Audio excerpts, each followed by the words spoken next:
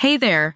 If you're looking for a fun and easy way to earn rewards, including cash and prizes, check out the link in the video description. A man has been stabbed in broad daylight with a machete in Times Square on Thursday. The victim was reportedly stabbed in both legs by 3 men outside a McDonald's restaurant. The man is listed in stable condition and is expected to survive, according to NBC New York. Police are still looking for the 3 suspects, who are all men. The New York Fire Department got a call about the stabbing at West 45th Street and Broadway around 10 a.m. Anyone with information is being asked to call Crime Stoppers at 1-800-577-TIPS. This is a developing story.